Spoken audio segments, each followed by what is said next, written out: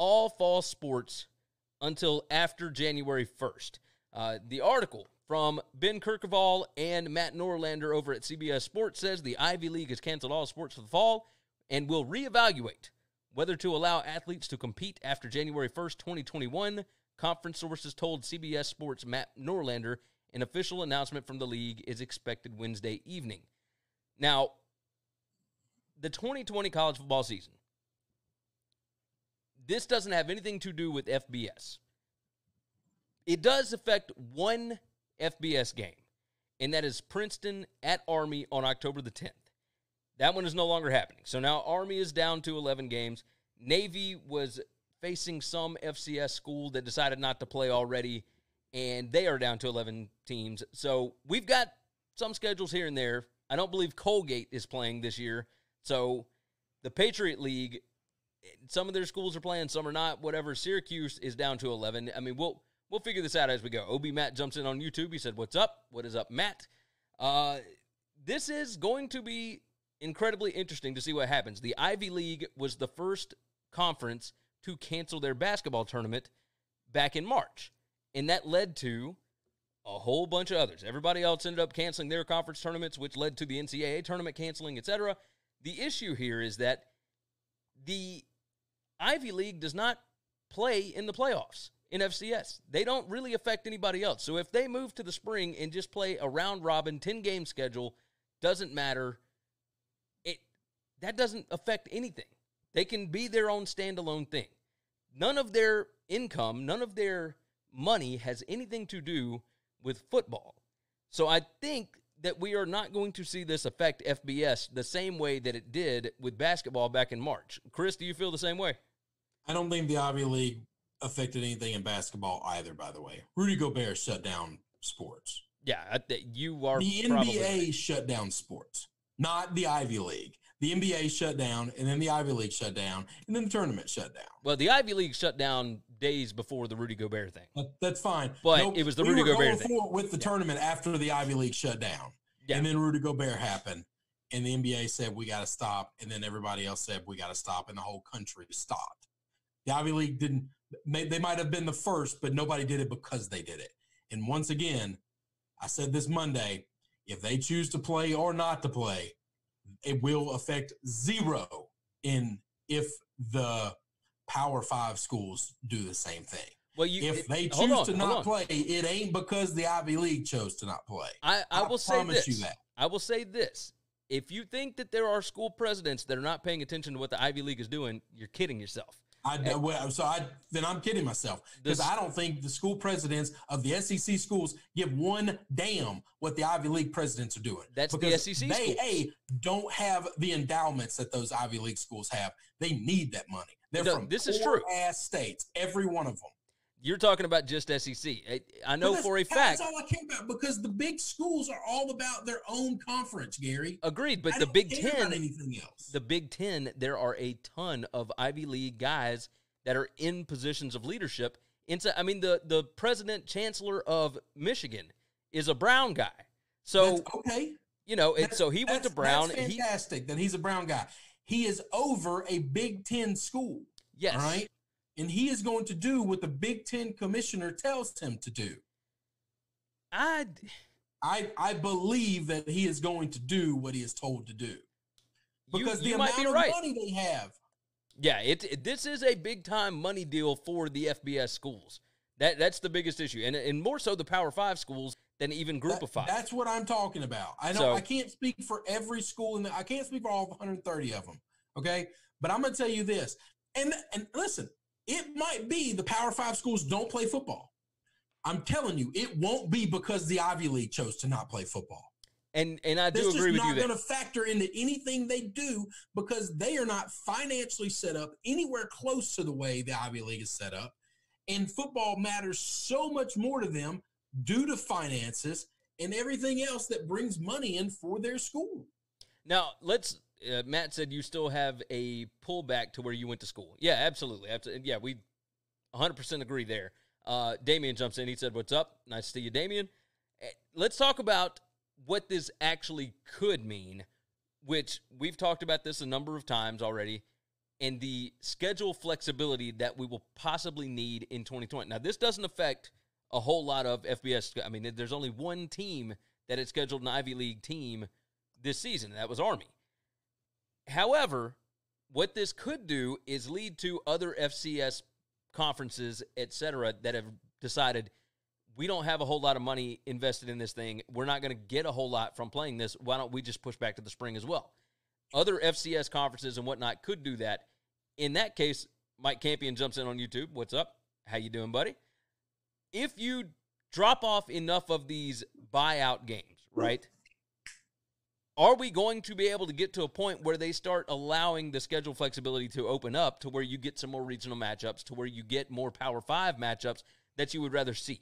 I think this is the first step in that happening, more so than the first step in no college football in the fall. There's a really good chance that we're going to see schedules completely different. I don't know that you caught this or not. It was sent to us in a group. Just seconds before we went live, you were doing technical things to get us going live. No, I'm playing on my phone.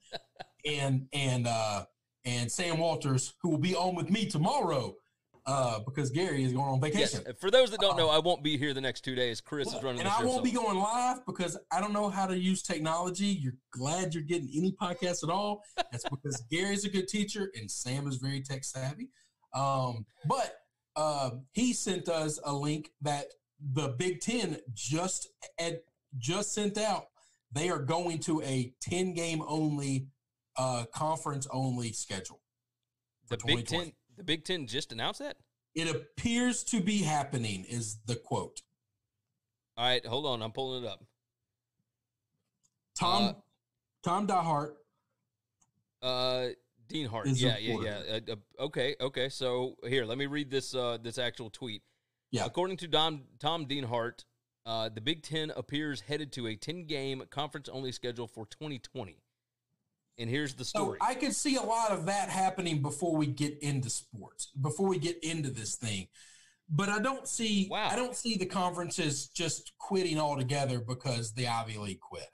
And I don't think that they're going to this type of thing because of what the Ivy League did either. I think they're doing it because it's the best way to do what they're wanting to do. So that means the schedule's about to get thrown way the hell up in the air, and everybody's got to be flexible and change. And that's fine. That's part of it. What did we talk about? I'm willing to be as flexible as I have to be as long as it means getting sports this fall. That's it. Yeah. I don't care what it costs me. I don't care what they have to give up. I just want to watch my team play.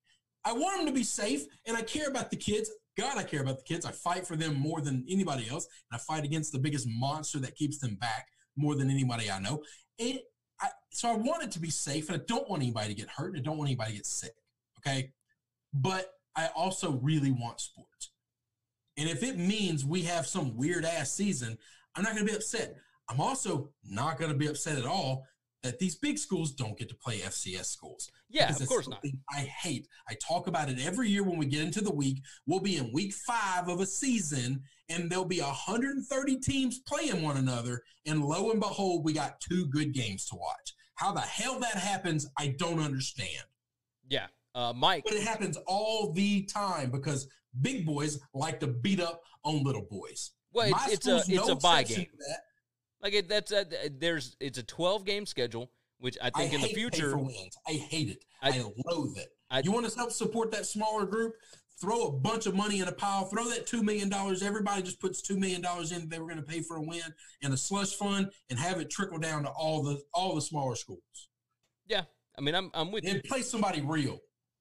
I think we're eventually going to move to a 10-game schedule because I think the conference or the playoff expansion and whatnot, I think that's what we're going to move to. But either way, I'm going to let you guys talk about this Big Ten thing tomorrow because they're having a big meeting tomorrow. Well, we'll have more information tomorrow, so I'm actually really glad I'm getting a Big Ten guy on because they'll have information that we don't have now. Yeah, that was just a blurb. It says this fact appears to be coming into focus. Non-conference games will be punted, and the Big Ten appears headed for a 10-game conference games only schedule.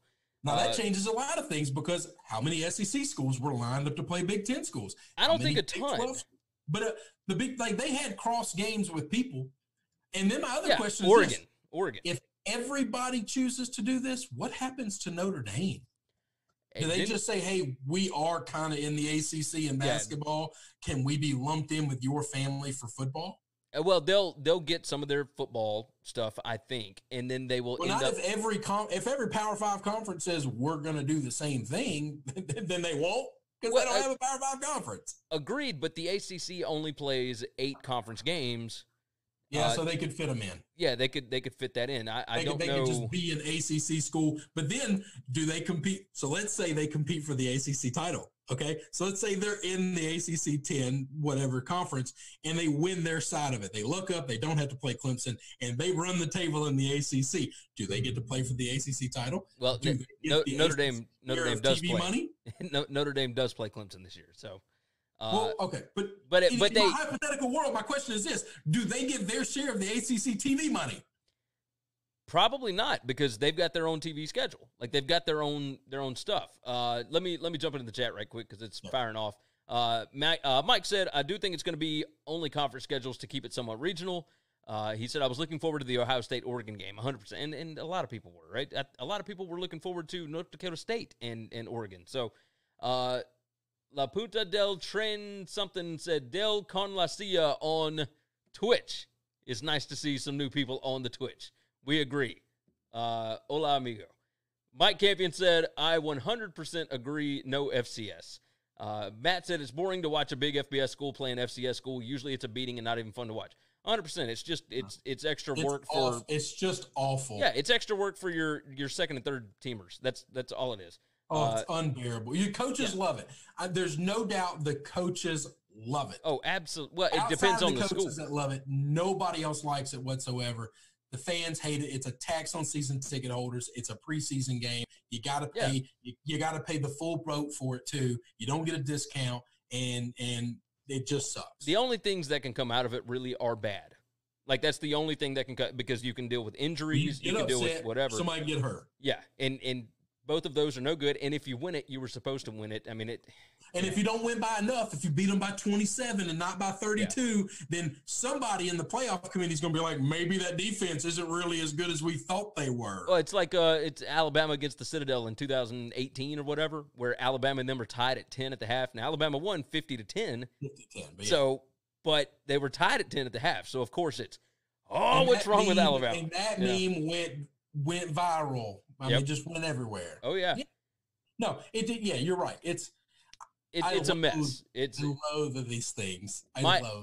There's enough bad teams in big conferences that you can just beat the hell up on them, okay? Everybody has a Rutgers or a Vanderbilt, and you just go kick the shit out of them. That's fine.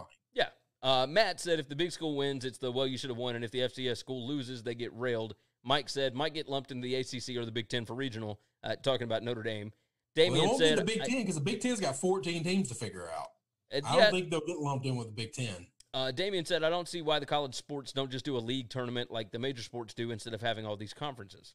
I don't know what that would look like. I don't know either. Mike said Notre Dame has the NBA stuff. I'm open to all ideas of changing up the way college football is done sometimes. Listen, I'm very much an outside-the-box thinker. If you ever want to hear me talk politics, local politics of how to handle schools and things like that, I got some kind of crazy shit that I think. It ain't all right, and it's all going to come with problems, but it's also fixing problems with solutions that nobody in the world that I know of ever talked about or thought of. Mike said Notre Dame has the NBC contract. Yeah, they've got their own independent television contract. So. I get that. But does that mean if they're only going to get their home games, and now if they've got to mix in with the schedule, they were originally going to get 9 home games, and now they're only going to get 5 home games? Does NBC lose money on that deal when they play on the road? Are they going to be able to broadcast some of those games on NBC? Or that's my question of how the TV is going to work. That's it's not as simple as because you're joining a network that already has a television contract. Yeah, okay. And you have a television contract. Are we going to simulcast both games? Are we going to, like, every one of their games? Can we get it? This is what I've always wanted in my life. Can I get the NBC coverage on one channel and the exact same being covered on another so I can pick who I listen to watch? Yeah, I mean, that'd be nice. That who knows? If the NFL could give me 2 options to listen to every game, I would be the happiest person alive. Ben said it's cool when the FCS team wins, though, or when the G5 team beats the P5 team. Yeah, we all remember App State over Michigan and stuff like that. So, of course, we enjoy those. That's the point. Problem. The one time out of 4,000 that it happens, we remember, and it's so exciting. That means we go through 4,000 other opportunities of pure hell to hope that we get that one thing. Well, and I mean, to be fair, like North Dakota State has more wins on the road in the Big 12 than Kansas has over the last 6 years or whatever. So, I mean, but we're not talking about Kansas here. Give me a Rutgers stat. Give me a Vanderbilt stat, because that doesn't matter at all. Yeah. No, I'm with you. I'm with you. How many of those are against Kansas? Because I bet at least 3 of them are. Probably a couple at least. But no, I don't know that North Dakota State's actually played Kansas, but they beat Kansas State. I don't know. North Dakota State's good. App State's good. They need to come up to the different level. We need some conference, pick them up. Let's go. Yeah, exactly. Along with that, by the way, we're going to stay on college football momentarily. Just a slight blurb, doesn't actually mean a whole lot. Northwestern and Wisconsin moving their game away from Wrigley.